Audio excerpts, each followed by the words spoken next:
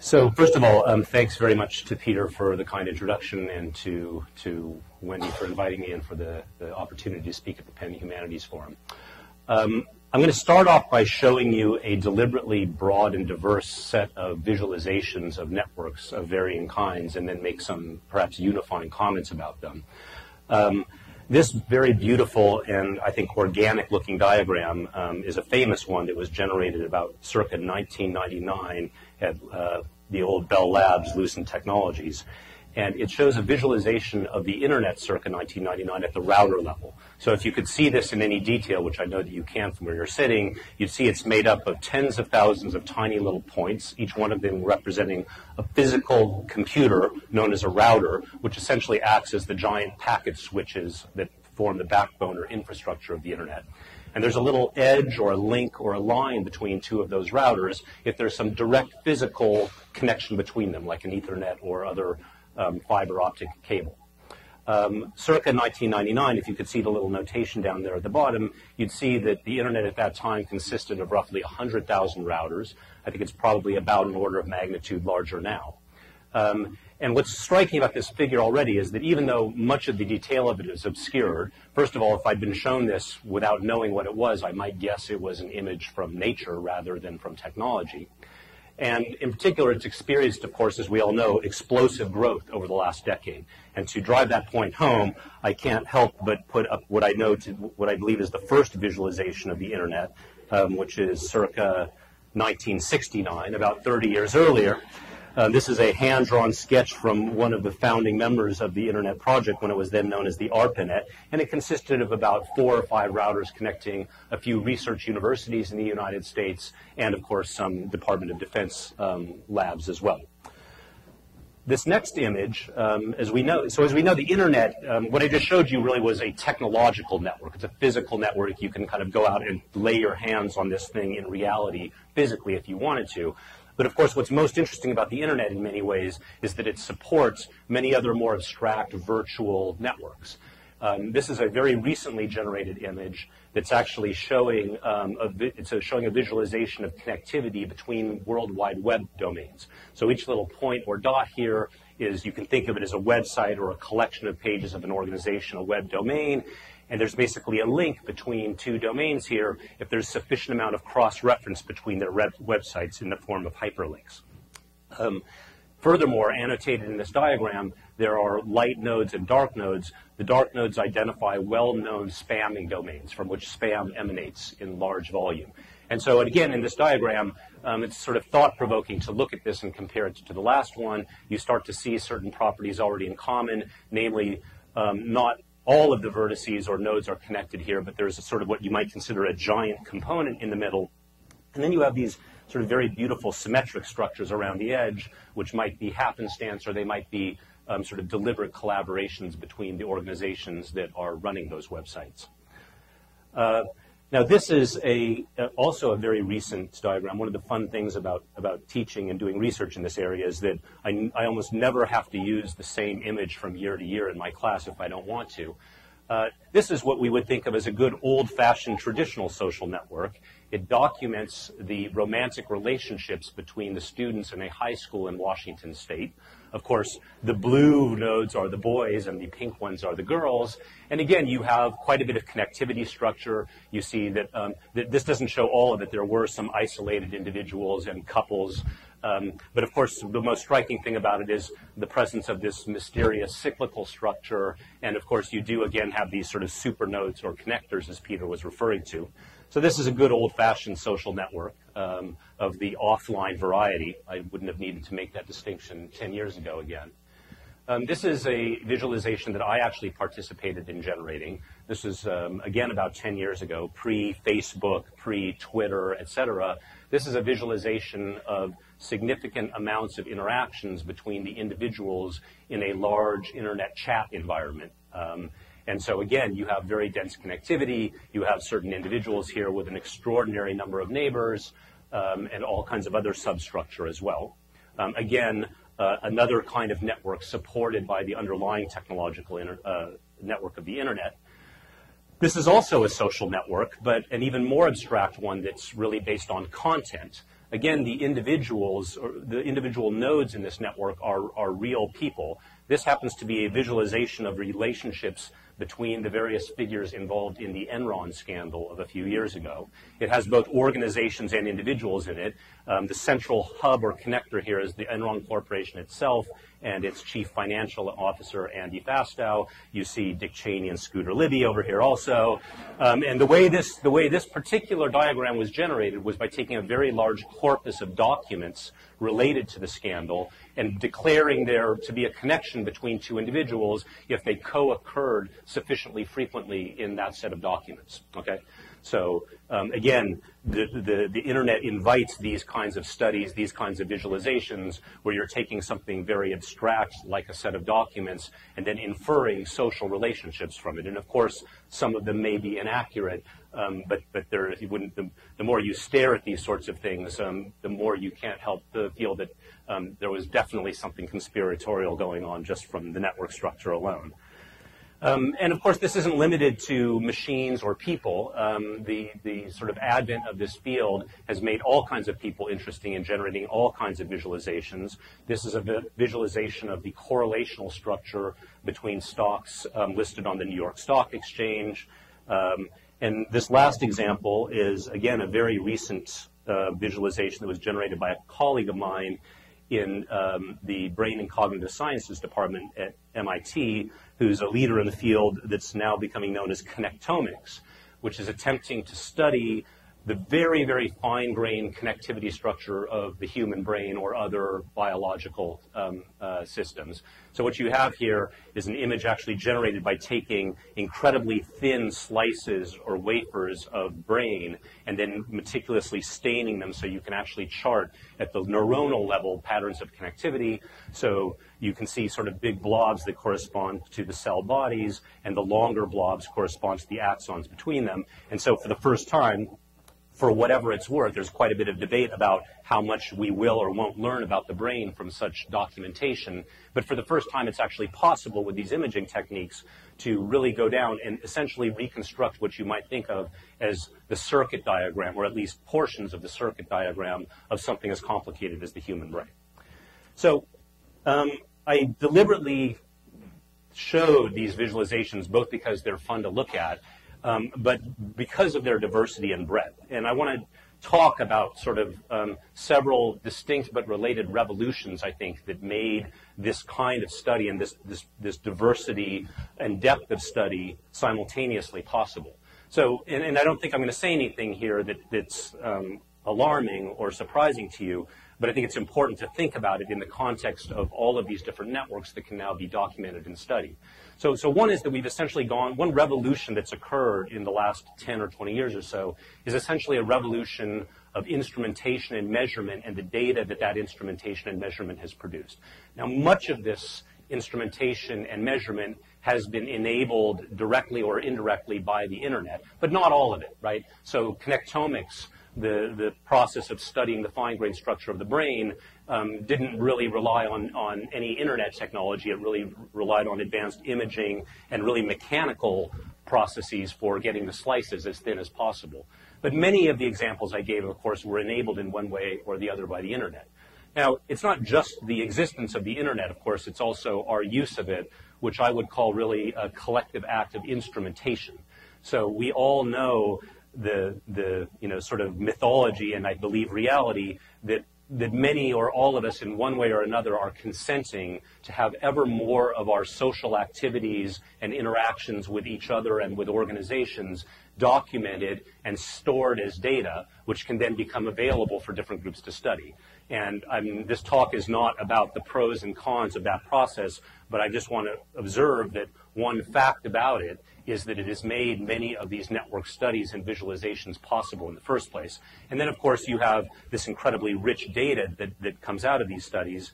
And one of the things, of course, you can do with it is entirely descriptive, namely just show the network and kind of marvel at its structure and beauty. Sort of commensurate with these revolutions, of course, has been a change in scale. It's not just that the internet has enabled these things, but the scale of the internet itself, both in terms of, let's say, the number of users of the internet or the number of documents that are stored on the internet, has really gone from a very, very small scale on the orders of hundreds or thousands to the order of billions. And again, this same revolution of scale is happening because of various measurement advances in other fields as well.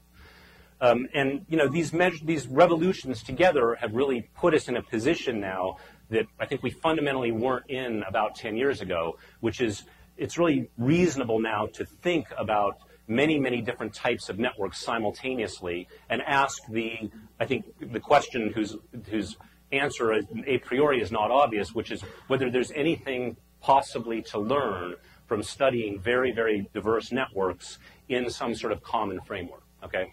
And of course, the field that studies this, which is becoming known as network science, which I have mixed feelings about because as with computer science, I feel like any field that feels the need to append the word science to the end of it doth protest too loudly, if you know what I mean. But yeah, I've started taking the quotes off this because I think, you know, it's too far now to turn back.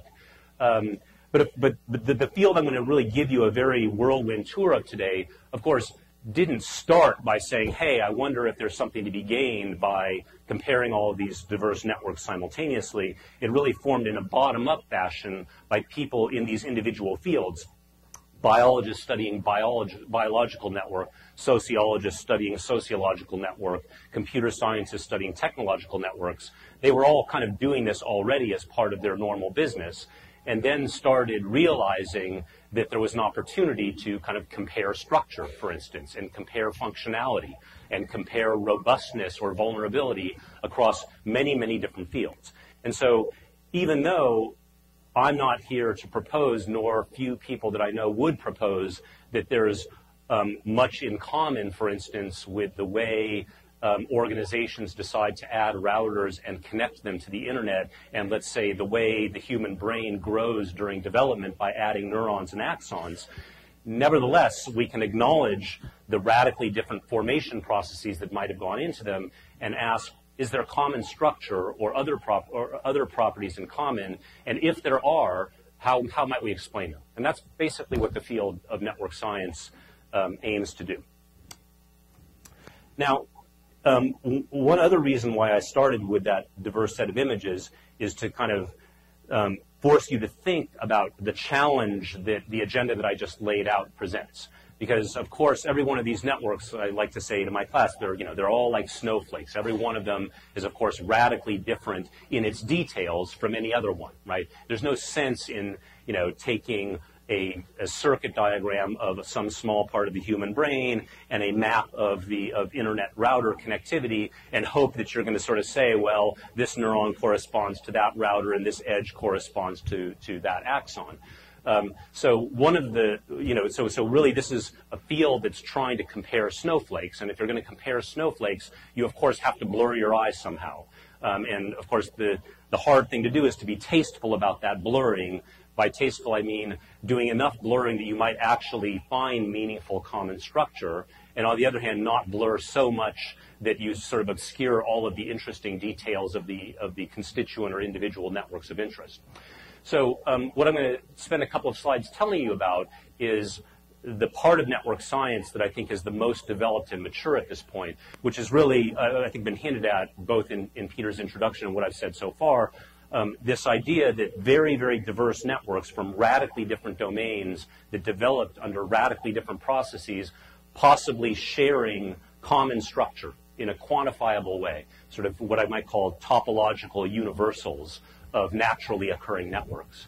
And that's a fairly mature branch of the field. Of course, it's very, very active, and as you'll see, there are many, many, many weaknesses to it and things to complain about it, but it's relatively well populated at this point. And it's also what I would call entirely descriptive. You basically are documenting the shapes of networks and what sort of common features they seem to have across many different networks. And if one convinces oneself that there's enough of that common structure, that the same sorts of shapes or substructures seem to arise in the brain and in social networks and in technological networks, so on and so forth, you know, a good scientist doesn't want to stop by just marveling at that consistency. You'd like to explain it somehow, right? So you'd like to move from the descriptive to the prescriptive, And one way of doing that is with models, right? To essentially suggest mathematical models that are ideally as simple as possible in some sense, that could explain how the same structure could arise in a wide variety of formation processes. Okay, so let me just spend a few minutes talking about a couple of those sort of structural properties that have been documented, and then I'll show you some web demos that kind of simulate models that are meant to reproduce those particular properties. And two of them have actually conveniently already been mentioned by Peter, and I think many of you might be familiar with them from either reading technical or popular writings, including things like The Tipping Point by Malcolm Gladwell, for instance, which was the subject of the Penn Reading Project a few years ago. So one notion, of course, is this idea, this mythology of 6 degrees of separation, this idea that it's alarmingly common in very, very large networks, not just social networks, but in technological networks, biological networks, so on and so forth, that what in mathematical terms we would call the diameter of the network is quite small. Diameter basically being some sort of measure of the average shortest path distance between a typical pair of nodes in the network, okay? And so, as many of you may know, the phrase 6 degrees of separation really arose from this famous, very visionary, very controversial 1969 social science experiment involving chain letters by Travers and Milgram, who were social psychologists. And just to give you a little sense of how one goes down this field and taking an anecdote like that and turning it into something a little more general and measurable, obviously if we want to talk about the diameter of a network being small, i.e. the notion that most pairs of individuals are pretty close to each other in the network, we can't use as our definition of small 6, right? Because 6, maybe was appropriate for the United States population back in 1969, but almost certainly it's not now. Somehow small should be related to the overall population size of the network, right? So having an average distance of 6 if the network is only, let's say, 100 nodes large, if the population size is only 100, is not nearly as impressive as if it's, say, 1 billion, okay? So you have to figure out some way of quantifying what you mean by small, and one way, of course, of doing that is to say that small means much, much smaller than the population size. Let's say some very, very slowly growing function of the population size, like a logarithmic function or something even growing more slowly. But so this is a structural universal that's very, very often observed in naturally occurring networks. Another one is this notion of connectors, and more generally the idea that the degree distribution, as they call it in network science, namely if you take a very, very large network and you plot a histogram where on the x-axis you measure how many neighbors an individual has in the network, how many immediate one-step neighbors an individual has in the network, and the y-axis measures how many individuals in the network have that number of neighbors. It's what's often called a heavy tail distribution, meaning that it doesn't look sort of like a nice sharply peaked bell curve, but rather has this very, very fat tail, one consequence of which is the perpetual reliable appearance of these superconnector individuals. And again, you have to sort of say, what do you mean by that? I can't define that by saying, well, the superconnector is somebody with 100 connections, because that's just appropriate for some networks and not for others. And so the way you would typically quantify that is to say something like, well, heavy-tailed would mean that the maximum number of neighbors that somebody has in the network is many, many orders of magnitude larger than the average number of neighbors, okay? And just to sort of illustrate that these things really do reliably occur, as sort of part of an exercise in my class a couple of years ago, a couple of enterprising students who were good programmers went above and beyond the call of duty and wrote a little script to actually spider the Facebook network within the Penn community and basically count how many Facebook friends each person in the Penn community had. And this is what that histogram looks like, right? So I know you can't read the numbers here, but it starts down at 1, right? These are the people with only one Facebook friend, and it goes from there. And the data here is that the average number of Facebook friends for a Penn student circa a couple of years ago was about 270, and the max was over 4,000. Okay, Now, of course, you can ask, what are these people doing? But that's not the purpose of this lecture. The point is that I'm claiming to you without proof that there's a large literature that goes out and again for radically different kinds of networks essentially produces something like this plot and observes this same phenomenon. Okay, and and then the further claim is that if you think about it a little bit, that phenomenon needs some sort of explanation. It's not a trivial thing to explain why that same structural property should arise so regularly. I'll describe one explanation for that shortly. Another very common is what's known as, and look at the network from a bird's eye view and you look at the arrangement of connections in the network, it doesn't look random. It doesn't look like it was thrown down without pattern. They tend to be clumped together. So one way of saying this is that if you're friends with A and friends with B, then A and B are much more likely to be friends with each other than two individuals chosen at random from the background population, right? So where there are edges locally, there tend to be more edges, okay? And again, this is something that's not trivially explained, okay? You have to sort of think why this might happen. And again, just to talk about the goals of this field a little bit, there are, for any given domain, let's say technological networks or the internet more specifically, there might be very, very good, rather specific reasons one can identify why such structures would occur, okay? You might say things like, well, it's just sensible to have these hub routers with a lot of connectivity because like our air traffic system, or maybe this is a bad example, it's an efficient way of trying to route messages between different nodes in the network. And so, and that specific explanation is almost certainly better than the general explanations that this field would give applied to that particular situation. But the goal, again, is to try to identify general principles that, even if blurry, might contain a seed of truth across many, many, many different domains and networks. Okay? So let me switch. We had some connectivity difficulties here before, but I'm going to switch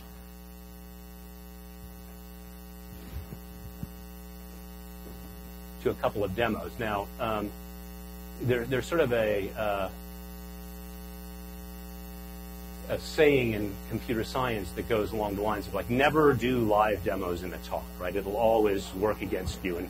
And there are the number of documentations of sort of colossal failures are manyfold, like, Bill Gates introducing a new Microsoft service at a large trade show that just gagged and gave you the blue screen of death, etc.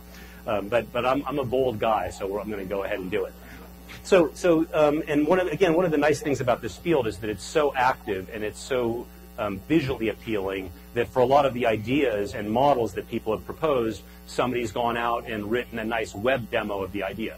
So what I'm going to show you here is the most brain-dead model you could possibly imagine for network formation, in which you just sort of start with some population of individuals represented by the dots on this ring, and you just start adding edges to the network. So at the beginning, nobody's connected to anybody else, and at each time step, you just pick two individuals at random that are not already connected to each other and connect those two, okay?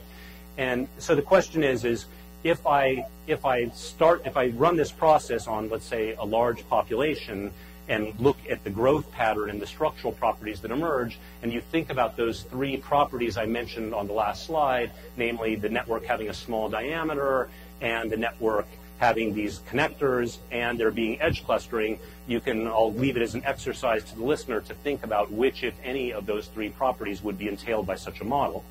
To make things interesting, I'll crank up the population size here to a whopping 250 or so. And let this thing start doing its stuff. Let me slow it down a bit.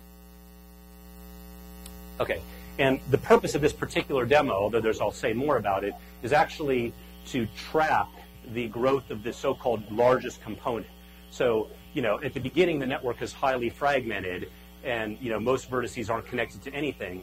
And what the red highlighting is doing is it's always showing you that set of individuals that are in the largest single connected component, meaning there's a path between all of them, okay? And one of the claims of the field and one of the phenomena of this model is that even when the number of edges in the network is very, very small, meaning that on average each individual might only have one neighbor, this component is going to get very, very big. And in fact, that's what's being plotted over here. You see that this is showing the number of connections per node in the network, and here's a line at 1. So we've just crossed the point where on average everybody has about one neighbor, even though some have more and some have less. And you can already see that in this very simple model, we're already reproducing this phenomenon of a very, very large number of the vertices being in a single connected component. And furthermore, I'll claim without proof that if I let this run just a little while longer to the point where everybody has, say, 2 or 3 vertices or connections per node, then there will be just a single component here, and furthermore, the diameter will be quite small. So if our goal, for instance, was to explain how networks could, very, very large networks could come to have very, very small diameter, even when the number of connections in the network is extremely sparse, this model gives a very good explanation for it. Now, of course, one of the things you might and maybe you should be thinking is like, well, but this is ridiculous. What network actually forms in such a stochastic, unbiased fashion with just pairs of individuals randomly linking with each other? And that's a legitimate criticism of it. I'll also argue that in some ways it's a merit of this model as well. Okay, but this goes on, as you can see. Now, a slightly more interesting model is one that's known as preferential attachment. And this is sometimes called an instance of the phenomenon generally known as a rich get richer or Matthew effect. So this model is a little bit more interesting. It's also a randomized or stochastic model.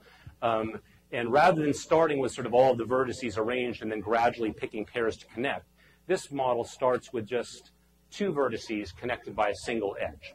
And then at each round, it's going to add one more individual to this network, and it's going to give that individual one connection back to the existing network.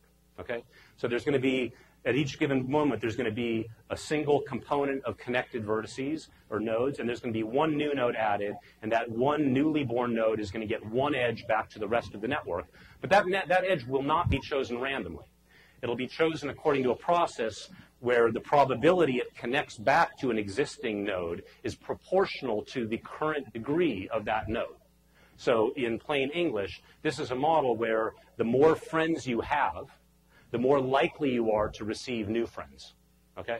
So if I have, twice as many friends as you, then I'm twice as likely to get any new inbound connections. And this is, again, a very, very crude model. But again, when you project it onto individual domains, let's say, like, for instance, business or economic networks, there's often some aspect of this model present, right? So in particular, if you're a company selling widgets and you have competitors who are also selling widgets, but you're the biggest widget seller, it's not just that you're the biggest widget seller, which you are. There's always somebody who's biggest. But you're advantaged in being bigger in your rate of growth as well. Okay? And you can imagine many reasons for this. The more business you have, the more customers you might have that recommend your service or product to others, and so there's actually an accelerative process going on. And so let me run this one. Okay?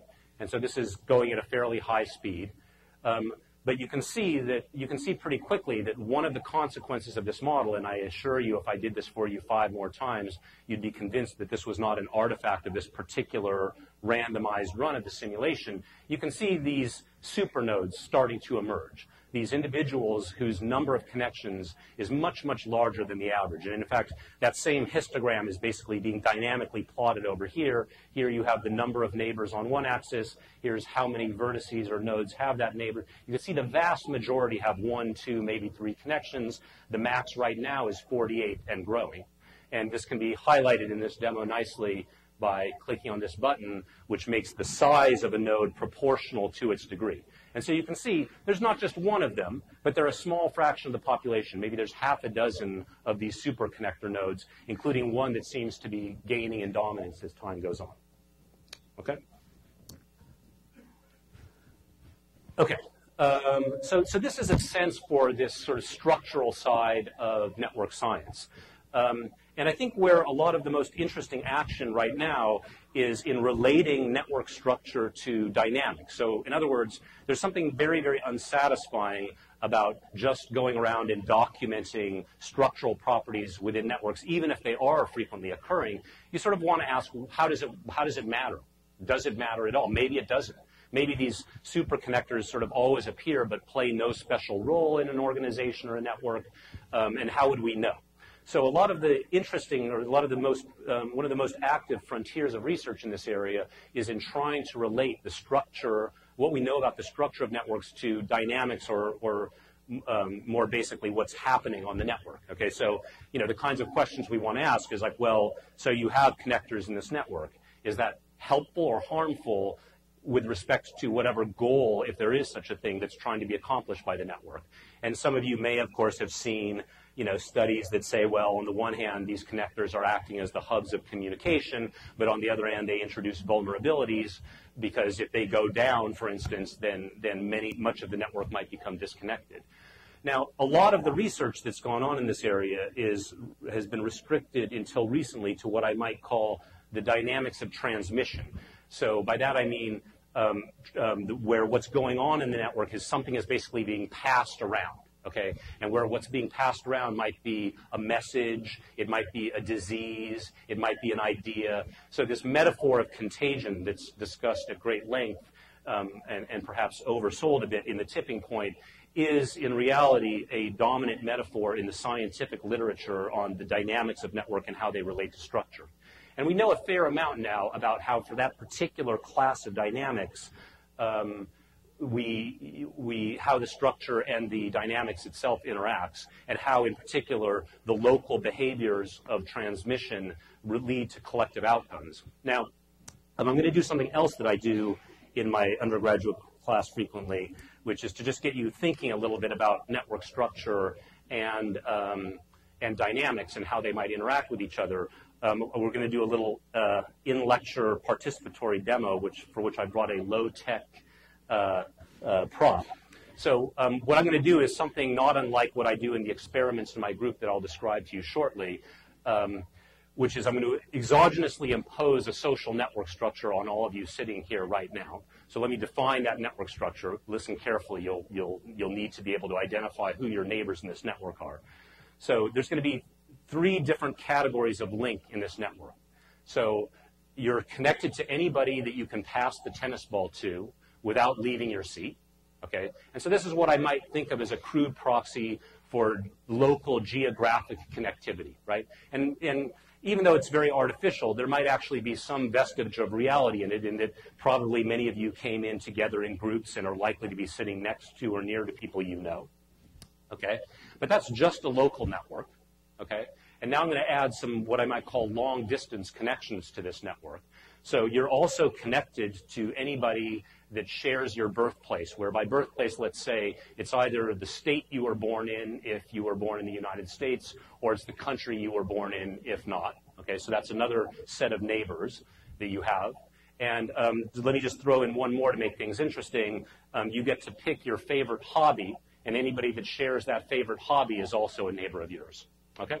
Everybody understand the network structure, the network structure I'm imposing on you? Now, right now, none of you really know what that network structure looks like, except, of course, the first category of people you can pass the ball to without moving. And what I want to do now is have Peter here take this tennis ball, and I'm going to lead you through a process where your collective goal is to move that tennis ball from Peter to, let's say, that fellow sitting in the back right corner of the room. Could you just raise your hand for us? Okay. So here's the source individual, that's the target individual, and we're really studying the same problem that Travers and Milgram did their chainmail experiment on in 1969, and the question is whether and so you'll see now, I mean, this is much more dangerous than doing a technological demo, so this is why I'm emboldened to do things like web demos. So what I want you to do, Peter, is stand up, and let's have you state your birthplace. Okay, everybody born in New York, please stand up. Okay, and what's your favorite hobby? Travel. Okay, so now your goal is to get it to that guy, and you can throw it to anybody you want to. But not somebody I can reach without no. So it's the union of these 3 choices. So in this particular case, I won't make you do it because it's a long throw. But in this particular case, you're 1 hop away. Okay. So let's try it a second time starting with Wendy. Okay. So Wendy, birthplace. Canada. Where? Canada. Canada. And favorite hobby? Okay, so everybody who was born in Canada or has a favorite hobby of music, stand up. Okay, so you're now free to pass it to either somebody you can reach from your seat or to one of the people standing up, again with the goal to get to the same guy in the back right corner. I actually want you to throw it, yeah. That's part of that's part of the fun for me. Okay. So now if you could stand up, okay, and tell us, so now the reason I gave two choices here is to make sure that you have some long distance connections different than Wendy did, or there's a chance of it. So what's your birthplace? Okay, so Japan and music are your, okay, so everybody from Japan or with a favorite hobby of music, please stand up. Okay, and now you can choose who to throw it to or pass it to. Okay, birthplace and everybody sit down except you. Birthplace and, okay, and hobby was music. Wisconsin. What? Okay, so now you can throw it to one of those people or to one of the people sitting near you.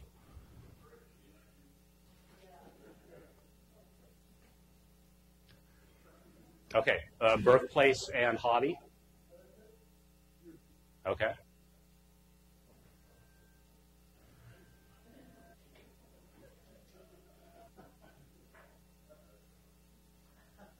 Okay.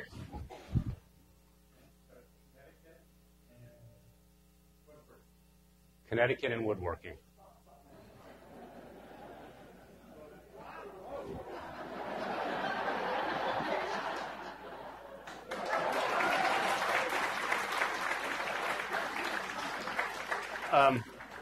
I'm going to ask to see samples of your woodworking later. Find that just a little too cute. Okay. Okay. Anyway, so this is sort of how this demo usually goes. Sometimes there's a very, very short path and it's very easy to find. And sometimes actually it takes a fair bit of wandering. And I've actually done it on similar audiences where, you know, after 5 or 10 minutes we just had to give up. Now, so the one important distinction I think that's worth making here that makes this problem a challenging and interesting one to study as well as a realistic one is that there's a big difference between claiming that a network simply has short paths connecting pairs of individuals, and it's a second and stronger thing to claim that the individuals in that network, as in the simulation we just did, with only local knowledge of the network, no bird's eye view, can actually find those short paths, okay? And the Milgram experiment kind of conflated those two things, and more recent studies have tried to separate them. But what I'm trying to drive home here is the fact that it's not just the structural properties of the network, which is kind of a bird's eye statement. It's that these networks that we're interested in often consist of sort of autonomous individuals who don't have the luxury of knowing the global structure. They may only know their immediate neighbors, as in what we did right now. And even though these structures, for instance, short paths might exist, it might be very, very difficult to exploit them in a distributed fashion from only local information. Okay? So let me just spend a little time now telling you about, this leads kind of nicely to the work that I do in my group here at Penn, and in particular the work I'm going to tell you about is a series of really very controlled, deliberately stylized and highly controlled laboratory experiments on collective problem solving and strategic behavior in network settings from only local information. And really these experiments started, the genesis of them was really in my undergraduate class when I was trying to illustrate ideas from the network science literature with little in-class games like we just played here. And the outcomes were frequently thought-provoking and interesting enough that I thought, well, we should really try to do this in a very controlled way, scientifically, and see what we can find. So let me give a high-level description of what we do. So we run controlled behavioral experiments where we bring roughly 36 subjects into a lab full of workstations at a time, simultaneously. And for those of you who've ever run human subject experiments, you can probably appreciate just the subject management challenges of getting 36 undergraduates to commit to showing up reliably for 3 hours. And so, of course, I overpay, and I pay for backups, so on and so forth. Sorry, did some... No, I give them enough cash that they can go buy top shelf liquor if they want to. But so I bring several dozen subjects in at a time. Each one is at a workstation.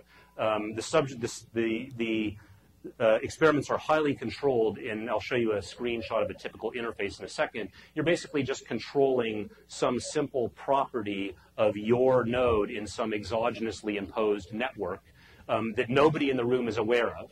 You only have a local view of your neighborhood in the network. And so advantages of these experiments are that we know and we've chosen the network structure. We know and we've chosen the incentives. We incent people according to their actual performance in the games. And as you'll be able to gather from the images I'll show you, we get very, very fine-grained data that's incredibly rich as well. And we get subject surveys, and we can explore counterfactual questions like, if you take this network and remove the connectors, does that degrade performance for this particular task or that particular task? So let me give you a flavor of the kinds of experiments we do. If you were a subject in an experiment, you might see a typical interface like this. There's sort of a central panel where we're showing you a small fragment of some global network. So you're in a network that in which you're connected, perhaps indirectly, to all the other 36 participants in the experiment. We sort of clearly identify your node in the middle here, marked as you, and we're basically showing you both your connections, your direct connections to your neighbors, and we're also showing you the connections between your neighbors. This is what sociologists sometimes refer to as the ego network, because it's centered on you and your friends and the connections between them. Okay, and in a typical game, you might only be, in fact, we've done many kinds of experiments, but in all the ones I'll talk about today, the only thing you need to do at each moment in time in the experiment is to pick a color for your vertex. And whenever you pick a color for your vertex, whenever you change it by clicking on one of the color buttons down here, the color of your vertex will instantaneously change on your screen, and that will, of course, be seen instantaneously by any of your neighbors, but by nobody else. Okay? So if you were sitting here, you could change your vertex, and you might see the vertices of your neighbors changing as they make decisions. Anybody can update their vertex asynchronously anytime they want to, as often as they want to, so on and so forth. And in this framework, we've been studying a series of sort of strategic experiments in which they all have this same format, and they're all tantalizingly close to each other, yet they're starkly different in sort of the strategic tensions that they introduce between the population and the network, and also, according to various theories of the difficulty of computational problems, they have starkly different contrasts. Okay? So in particular, this particular interface is from the so-called network coloring game. In the network coloring game, you can think of it as a model of social differentiation. You have 3 choices that you can choose of colors, and your goal, basically, you get paid in the experiment if you're a different color than all of your neighbors. Okay? So in this particular case, at this particular moment, this subject is fine because they're the only yellow vertex in their neighborhood, and the others are green and red. So some of you may know, for instance, the famous 4-color theorem, which this is related to. This is really a social science experiment asking the question whether a moderately sized population of subjects, given such a network, from only local information, can quickly, let's say within a minute or two, come up with a global solution. Okay? And I won't go into detail, but we also play around with the incentives, right? Sometimes we'll pay subjects if the experiment ends and they're a different color than their neighbor, then they get paid, and regardless of whether there might be conflicts elsewhere in the network. And in other experiments, we insist on a global solution. So even though you might be a different color than all of your neighbors, if there's an edge somewhere else that has the same color on both ends, everybody gets nothing. Okay? So this is the spirit of the type of experiment we're doing. In the first round of experiments we did, this is literally a visualization of the 6 networks that we gave to the subjects, with each one repeated under various other conditions that I won't go into. But I'm going to show you just a couple of home movies of these things to kind of get you to appreciate, despite the simplicity and stylization of these experiments, the richness of behavior that can emerge. And I also invite you to look at those diagrams and think, well, which of these should be easier or harder for the subjects? So this is a case where It's a simple cycle on 36 vertices, and so 2 colors suffice, right? If I showed this to you and I asked you to solve it on pencil and paper, nothing could be easier. You just go around red, green, red, green, red, green, red, green, but nobody knows that this cycle is present. Everybody's experience simultaneously is that they're a vertex and they have 2 neighbors, and they don't even know about an orientation of clockwise and counterclockwise, okay? So it turns out that this particular kind of network is actually extremely difficult for human subjects to solve. And this is showing you, slightly sped up, an actual movie of the color choices in sequence made by the participants in one of the runs of this experiment. And what you see is pretty quickly you get down to a few conflicts. The orange, when an edge is black, it's supposed to be easier to see than the orange. That means that there's a conflict, right? So there's 2 green vertices, and now things shift, and there's 2 greens there, so on and so forth. And what's nice about such a simple model is there's almost a mathematical inevitability about what has to happen in order to solve the collective problem. Each one of these conflict edges has to sort of migrate and find an opposing one that can then be resolved by the player in the middle to sort of cancel the 2 particles out, okay? But nobody knows about the structure of the network and only has local information. And you can see them kind of struggling with it. You can see that there's often sort of locally purposeful attempts to propagate an edge, sort of from the incoming to the outgoing edge. But since there's no coordination, it's an extremely difficult problem. And this is easiest to see if I kind of grab this bar and move it back and forth, where you can really see that locally there's an attempt to do some coordination, but there's just not quite enough global communication and coordination to solve the problem. And in this particular case, this experiment lasted 5 minutes before the system timer. We have to, at some point we have to stop so that we get repeated trials. Otherwise, we might give them this and they'd be sitting there trying to do this for 3 hours, which might well have happened. So, on the one hand, we have this incredibly simple network, which subjects find very difficult. This is a network generated according to the preferential attachment process I showed you before, and is a much nastier looking beast in many ways. And this is the same set of subjects attempting to find a solution here. Here, 4 colors are necessary, right? That's not obvious at all, but it's possible with only 4, despite the fact that there are these individuals with extraordinarily high degree, as I've noted, there is some way with only 4 colors of finding a solution in which everybody's a different color than their neighbors, and that's why we gave them exactly 4 colors. And here, sort of the dynamics need to be quite different in order to solve the problem. What really happens in this network, and they're about to solve it as soon as that edge gets resolved there. What tends to happen here is that as soon as the game starts, these connector nodes wake up with a very hard problem because they have, let's say, 17 neighbors, and those 17 neighbors, by chance, have used up all 4 of the colors. Okay, so this connector, in this particular case, has a very difficult problem because they have no choice but to conflict with some set of their neighbors. And so their behavior tends to be to pick a color and try to remain stable and hope that their neighbors make the conflicts go away or propagate them elsewhere in the network. And if that doesn't work after a while, the superconnectors will switch to one of the other colors and thereby shift the problem to a whole other set of people and hope that they can resolve it. But people tend to be in our experiments, people tended to do better on this kind of network than at least the extreme simple cycle. And when you added more long-distance connections on the cycle, as in, let's say, this network, you ease this problem greatly by introducing some long-distance communication that, in physics terms, just allows symmetry to be broken, so to speak. Okay. Now, if you're a computer scientist, you would know that graph coloring is a notoriously intractable problem from a computational perspective. So there's sort of a precise formal mathematical theory of algorithms that claims that the graph coloring problem in a technical sense that I won't bother documenting is really among the hardest types of optimization problems we know. So in particular, the best general algorithm for finding the optimal number of colors needed, the fewest number of colors needed. I mean, if I give you enough colors, it's always easy, right? If I give you as many colors as there are nodes in the network, you just give everybody a different color. So the hard problem here is minimizing that number of, think of the colors as a resource. The hard problem is minimizing that number of colors. So from a computer science perspective, nothing could be harder than this problem of social differentiation, as you might call it, on a network.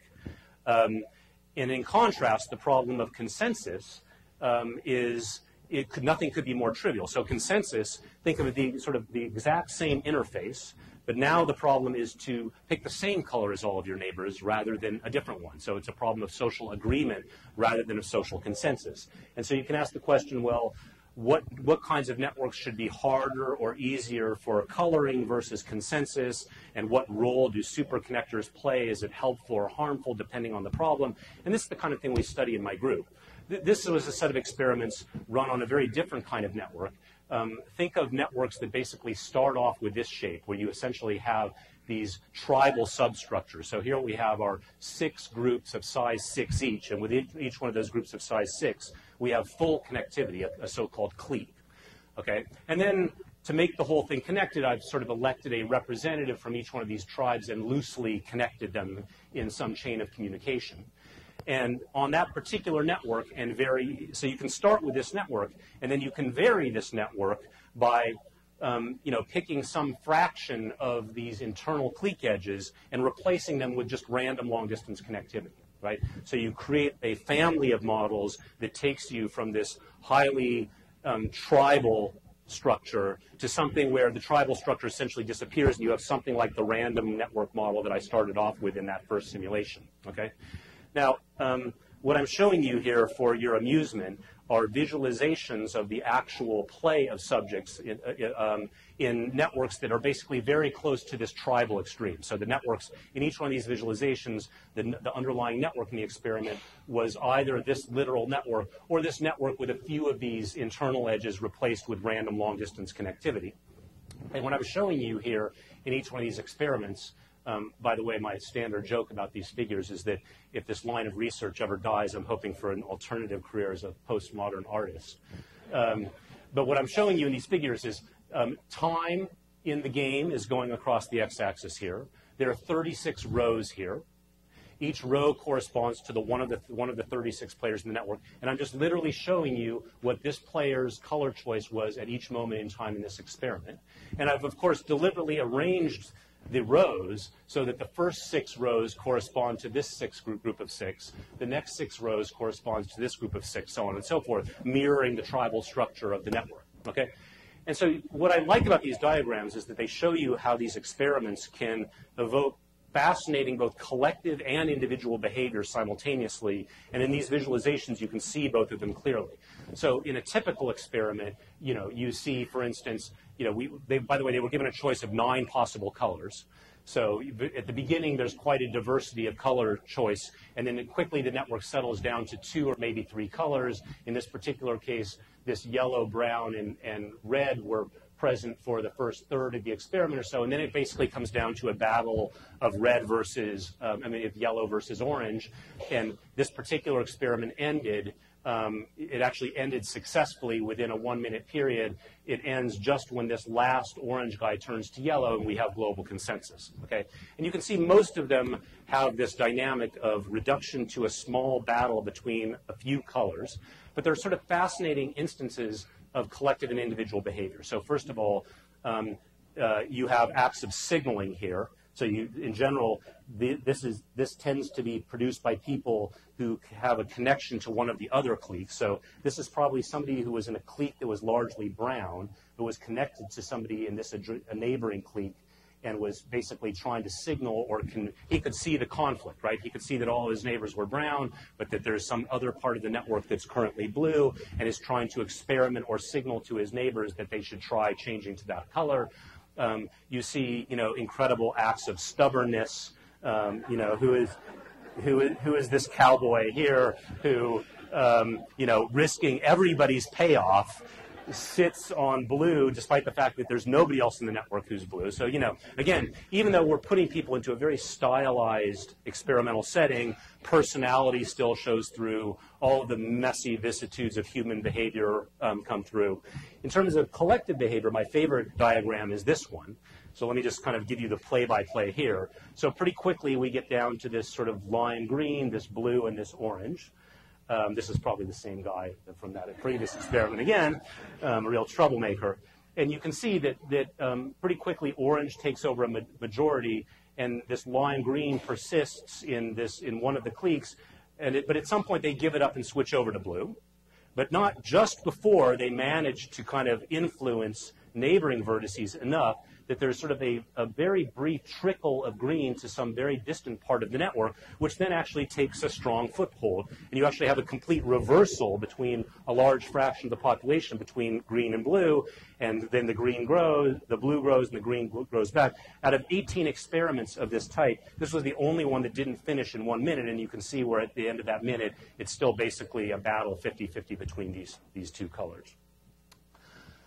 A slight variant of this that we ran in the spring of last year was what we colloquially called the Democratic primary game, because it was inspired by the Obama-Clinton campaign, by which I mean we were deliberately trying to introduce into a stylized game theoretic experimental setting the twin tensions that seemed very present in that primary, which is on the one hand, everybody acknowledged that it was a very close race, and that, of course, since individual voters might have strong preferences one way or the other, nobody should be forced out of the race, and we should sort of see the thing through in order to figure out who the underlying majority preference actually was among Democrats.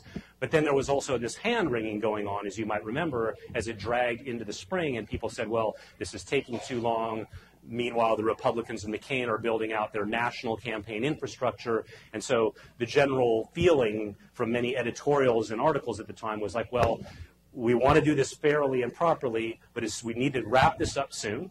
And as soon as we wrap it up, all good Democrats should rally around the winning candidate, even though it was a very bitter or closely fought race, in order to then prepare for the national campaign. So we ran some experiments with different network structures that were just like consensus. The goal is for everybody to agree on a color. So in particular in these experiments, if at the end of a minute the entire network wasn't red or the entire network wasn't blue, everybody got nothing. If there were 35 reds and 1 blue, everybody got nothing for that experiment. So on the one hand, there was a strong force towards consensus. On the other hand, unlike the earlier consensus experiments, we gave differing incentives for each of the two colors. So different players in the same experiment might have higher payoffs for red or blue. So I might, for instance, be told at the beginning of the experiment that if we end in global consensus to red, I get $1.50 for that experiment, and if we reach global consensus to blue, I only get 50 cents, and you would be told the opposite incentives. So, of course, what everybody wants is to reach consensus to their preferred color, their higher payoff color, but it's simply not possible. We deliberately introduced the tension between the incentives and the experiment. And this is showing you one visualization of a finding that we repeated very, very reliably and strikingly, which is where we took networks generated according to this preferential attachment model, where there are indeed these superconnectors. And what we did was, as I'm showing in the initial configuration here, we chose a small minority of that population to prefer red, to get a higher payoff to red. So in this particular case, there's 6 out of 36 vertices who have a higher payoff to red, and 30 out of 36 have a higher payoff to blue. But we deliberately chose the red vertices, the minority, to be the ones that were the superconnectors. So we're trying in a very stylized setting to ask the question, can a small but well-connected minority in a social network systematically impose their will against a majority that prefers something else? And as you can see, the answer in this particular experiment, where I'm showing you snapshots of the actual play at different moments in time, is yes. And basically this happened 20 out of 24 times that we ran this experiment. Okay? So it's a very, very strong finding. Okay, so I know I'm running a bit short on time, but let me make a few comments and make some sort of describe some learnings to you. I won't call these findings in the scientific sense, but I invite you to go look at the source papers behind these experiments, which are all very meticulous and follow very careful statistical methodology, so that I can claim that things like the phenomena I just described to you are indeed statistically significant and reproducible. So let me just make a couple of overarching comments about these experiments. And some of them have bullet points up here, and some of them don't. On the one hand, and I'll relate this perhaps to some of the mathematicals we studied. So there's a definite sense in which the experiments that I'm running are highly over-stylized, right? I'm taking the full range of human behavior, emotion, rationality, or irrationality, and I'm forcing everybody into this little box where all you can do is pick a color for your vertex and see the colors of your neighbors, and I'm incenting you to behave in one way or another with financial reward, okay? Similarly, the mathematical models that I described to you before, seem impoverished, right? I mean, even the more elaborate preferential attachment one, where statistical choices are being made locally to decide who connects to whom, a typical reaction from people not in the field, and often from people in the field, is to say, well, but, this isn't how people make friends. People make friends because they have interests and they share goals or background and beliefs, or they have happen chance meetings, so on and so forth. And so you can ask, well, isn't this a great sort of deficit of this field to be trying to explain these complicated, diverse phenomena with these simplified models and experiments? And I would actually argue sort of the opposite. I would argue that, and let me take this last finding that I mentioned as an example.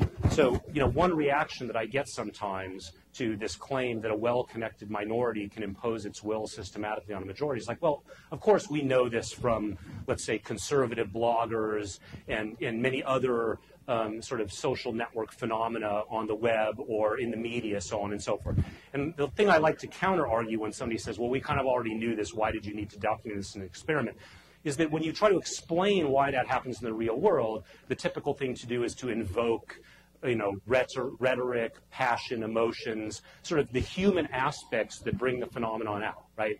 And I think that there's virtue in showing that that complexity may not be necessary to explain such phenomena, okay? So part of the goal of this field, I think, and one of its strengths so far, is in taking complicated macroscopic network structures that, again, in individual domains like the blogosphere may have some rich humanistic explanation to them, and saying, you don't need that complexity to explain this phenomenon. It might be the truth, there might be something that it adds, but it could just be from sort of fairly purely connectivity, for pure connectivity reasons, and the simple dynamics of an underlying process that we would expect these things to happen.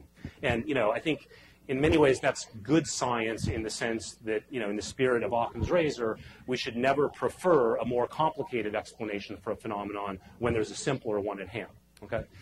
But one of the other things that I find striking about these experiments is that even though they're very minimalistic and stylized, lots of human behaviors are able to be expressed in them. So, for instance, I take away language in these experiments. The subjects are instructed to not try to communicate in any way except through the system. There's no chat channel. They can't talk. There are physical barriers preventing them from seeing the workstation of other subjects. And yet, it's one of the first things that happens, no matter what the experiment is that people try to reinvent language in some sense. They try to invent signaling methods. And so, in particular, if you go read the surveys that went along with these social differentiation or coloring experiments, you'll both see in the data people attempting to signal to each other, and then you'll see in their self-reports the sort of elaborate signaling mechanisms that they had in mind. So some people flicker back and forth between two colors to get the attention of a neighbor that they think isn't attending to the game enough and should be changing their color, for instance.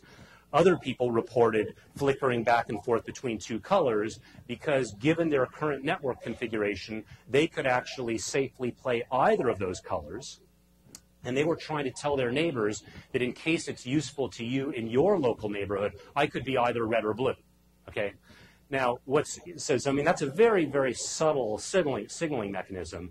And it's fascinating to sort of see people who've never played these games or anything like it before quickly invent or attempt to invent these kinds of languages. What's much harder to detect is whether any recipient of this signaling ever reacts to it in the intended way. And I haven't seen evidence of that. But so let me just quickly mention a little bit about where this field is heading. And I'll focus on one aspect of it that I think is the subject of a lot of discussion, and I think will be the subject of I'm going to a conference at NYU over the next couple of days on all these topics and more, and it's clear that one of the themes at this conference will be the idea of essentially using the web as a platform for social science experiments on a large scale. So I've been doing experiments in a laboratory environment on a deliberately or necessarily modest scale.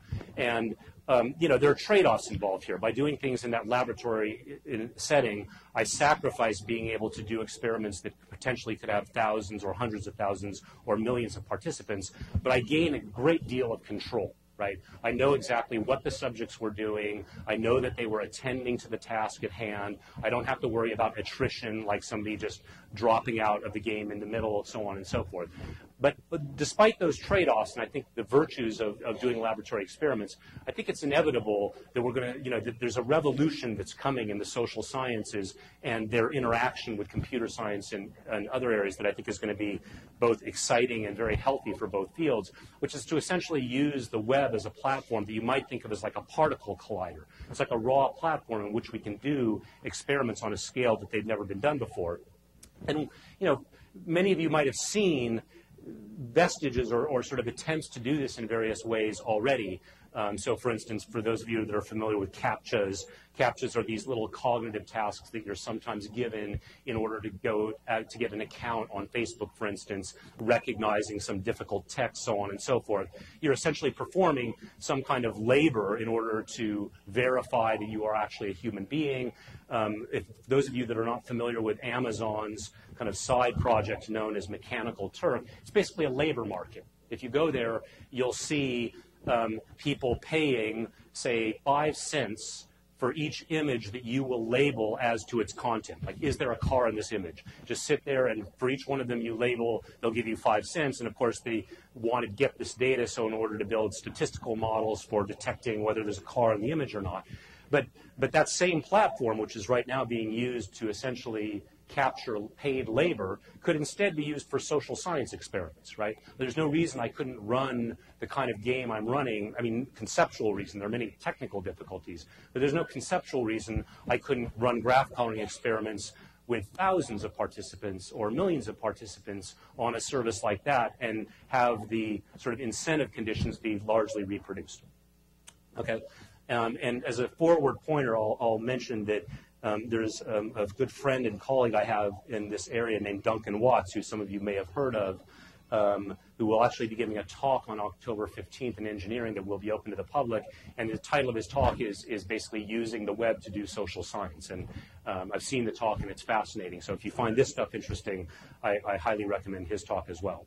And let me just finish by saying the obvious, which is even though there's a certain modesty and scale to these experiments, if you know a little bit of system design and computer science, you'll realize that these experiments are a phenomenal amount of work, both on the technical end and in the subject management and data analysis end. And I've been blessed with great colleagues and postdocs and graduate students. And here I'm just acknowledging the 5 people that were most centrally involved in the experiments I described today.